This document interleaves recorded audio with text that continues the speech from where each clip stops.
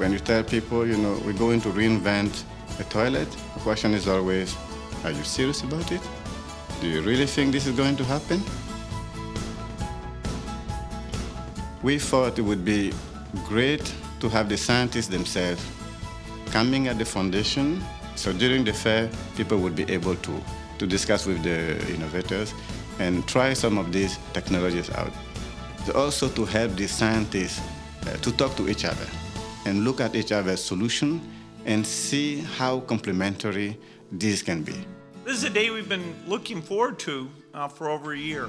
So when I came on campus this morning and I saw all these toilets being assembled, I thought, wow, today is the day, all that hard work coming to fruition. Our first prize goes to the California Institute of Technology.